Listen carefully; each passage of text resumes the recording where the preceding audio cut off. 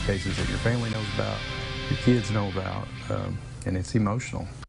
Answers in a decades-old missing persons case brought to the surface as a piece of the mystery is finally uncovered.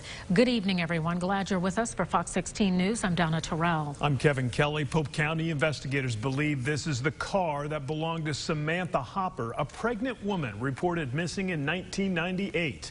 Our Alexis Wainwright has more on how the car was discovered. After more than 2 decades of looking for answers and clues, a family is getting some type of closure tonight thanks to a group of strangers. Our subscribers or followers, they reach out to us, they let us know about their family members that are missing and cases in their area. After receiving word about Samantha Hopper and her disappearance in Russellville, Arkansas, a group of volunteers decided to help. It's something that investigator Eric Riggs has been working on for quite some time. This is a 10-year case for me, so this is one of those cases that your family knows about, your kids know about, and it's emotional. Hopper was reported missing on September 11th, 1998. She was reported to be on the way to drop off her daughter Courtney before going to a concert, but never showed.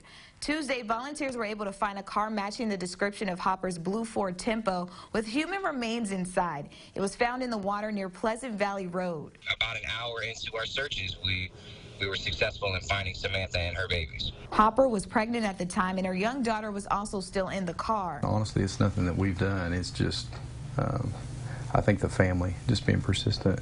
18-month-old Courtney, daughter. Douglas Bishop is a volunteer with Adventures with Purpose, a nonprofit group who looks into missing persons and cold cases. He says they use sonar systems to find the car.